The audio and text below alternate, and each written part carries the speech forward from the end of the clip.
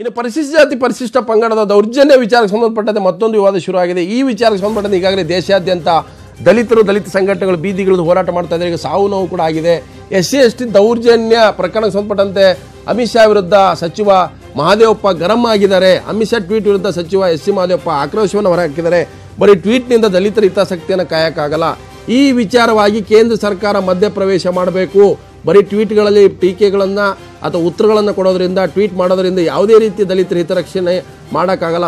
ದಲಿತರ ಹಕ್ಕುಗಳನ್ನು ರಕ್ಷಣೆ ಮಾಡಬೇಕಾದ್ರೆ ಸರ್ಕಾರವೇ ಈ ವಿಚಾರದಲ್ಲಿ ತೀರ್ಮಾನವನ್ನು ಕೈಗೊಳ್ಳಬೇಕು. SC/ST ದೌರ್ಜನ್ಯ ಕಾಯ್ದೆ ಬಗ್ಗೆ ಸುಪ್ರೀಂ ಆದೇಶ ಏನು ಹೊರಬಿದ್ದಿದೆ ಆ ವಿಚಾರಕ್ಕೆ ಸಂಬಂಧಪಟ್ಟಂತೆ ಕೇಂದ್ರ ಸರ್ಕಾರ ಗಟ್ಟಿಯಾದಂಥ ನಿಲುವನ್ನು ಮಾಡಬೇಕು. SMS ಟ್ವೀಟ್ಗಳಿಂದ ದಲಿತರ ರಕ್ಷಣೆ ಮಾಡೋಕ್ಕಾಗಲ್ಲ ಅಂತೇಳಿ ಕರ್ನಾಟಕದ ಲೋಕೋಪಯೋಗಿ ಸಚಿವ SC ಮಹಾದೇವಪ್ಪ ಆಕ್ರೋಶವನ್ನು ಹೊರಹಾಕಿದ್ದಾರೆ. ಸೊ ಈ ವಿಚಾರವಾಗಿ ಕೇಂದ್ರ ಸರ್ಕಾರ ಮಧ್ಯಪ್ರವೇಶ ಮಾಡಬೇಕು. ಕೂಡಲೇ ಈ ದಲಿತರ ರಕ್ಷಣೆಗೆ ವಿಚಾರಕ್ಕೆ ಸಂಬಂಧಪಟ್ಟಂತೆ ರಾಜಿ ಇಲ್ಲದೆ ತನ್ನ ನಿಲುವನ್ನು ವ್ಯಕ್ತಪಡಿಸಬೇಕು. ದಲಿತರ ಹಿತಗಳನ್ನು ಕಾಯಬೇಕು.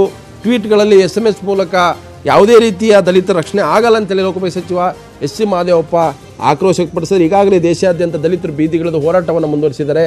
ಬೇರೆ ಬೇರೆ ರಾಜ್ಯಗಳಲ್ಲಿ ಈ ಒಂದು ಹೋರಾಟ ಹಿಂಸಾಚಾರ ಸ್ವರೂಪ ತಾಳಿ 11ಕ್ಕೂ ಹೆಚ್ಚು ಜನ ಸಾವನ್ನಪ್ಪಿದ್ದಾರೆ. ಸೊ ಇದ್ರ ಮಧ್ಯೆ ಕೇಂದ್ರ ಸರ್ಕಾರ ರಿವ್ಯೂ ಪೆಟಿಷನ್ ಕೂಡ ಹಾಕಿದೆ. ಯಾವುದೇ ಕಾರಣಕ್ಕೂ ಈ ಒಂದು SC/ST ದೌರ್ಜನ್ಯ ವಿಚಾರ ಏನಿದೆ ಅದರ ಹಕ್ಕುಗಳನ್ನು ಕಾಯ್ದುಕೊಳ್ಳಲಿಕ್ಕೆ ಕೇಂದ್ರ ಸರ್ಕಾರ ಬದ್ಧ ಆಗಿದೆ. ಸೊ ದಲಿತರ ರಕ್ಷಣೆ ಮಾಡೋದಲ್ಲ ಬದ್ಧ ಅಂತ ಹೇಳಿ ಕೇಂದ್ರ ಸರ್ಕಾರ ಕೂಡ ಸುಪ್ರೀಂ ಕೋರ್ಟ್ ಮುಂದೆ ಹೇಳಿದೆ.